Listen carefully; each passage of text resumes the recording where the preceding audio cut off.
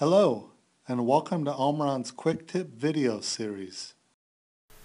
I will be demonstrating how to use offline simulation on an NB HMI. Offline simulation creates a virtual HMI on your PC and allows for previewing and testing of your screen data. I've created a project in NB Designer and have added a PLC and HMI along with a number of screens.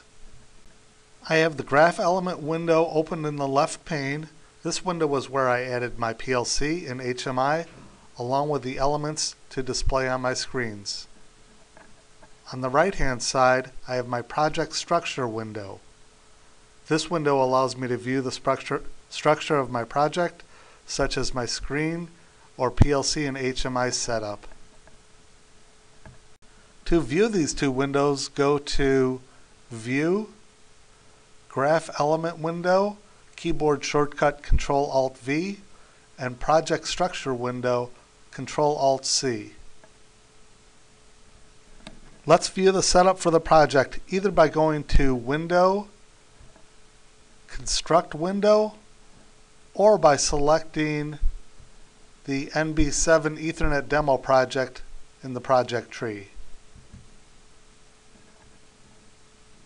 Let's view the setup for the PLC. I have an Omron CP1 series Ethernet.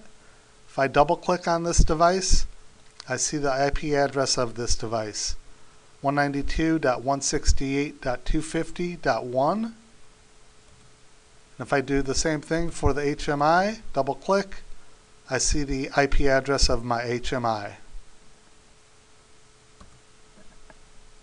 I can now compile my project by going to Tools, Compile, and now I can go to Offline Simulation by going to Tools, Offline Simulation, Simulate. And here's my screen data. I can go to Menu,